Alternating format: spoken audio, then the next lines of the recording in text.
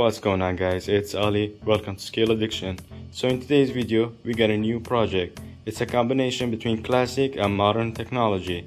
I got the inspiration and the idea from a guy on Instagram, C10 Slayer, but it's not gonna be just like him. It is a bit different, but the idea is same like him.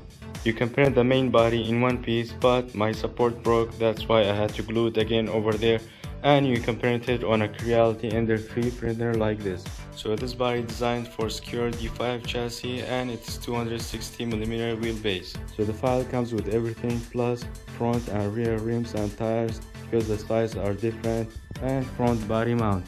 So the original front body mount for SAKURA D5 chassis were hitting the body, that's why I had to redesign it and 3D print it. Alright, every file being 3D printed, now we're gonna prep the body and paint it. Paint wise, I'm thinking about matte black for the body and silver or chrome paint for these braces.